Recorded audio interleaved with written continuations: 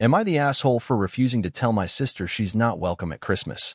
I, 37M, was asked to call my older sister, 40F, to get her to not go to her mother's house for Christmas with her 2 children because it would complicate her and my younger sister's, 35F, plans. When I asked why they didn't want her there, I was giving the excuses of there isn't enough room and that they didn't know if a mutual friend of theirs would still be going there later to house sit if she came. They had camping plans for after Christmas. Firstly, we have had the entire family there, and more, and managed to fit everybody in quite comfortably. Secondly, this could have been avoided if they had just asked my sister what her plans actually were and called the friend to ensure they were still house-sitting.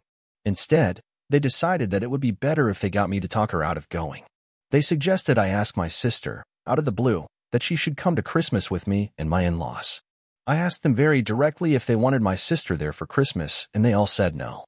I refused their requests and pointed out to them that I would in no way be part of a scheme to manipulate my sister into not going just to alleviate their complications.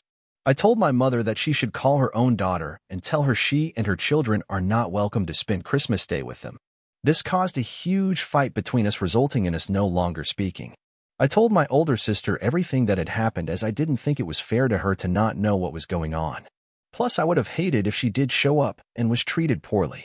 I have since heard that my mother and sister are now saying that they did nothing wrong in this situation,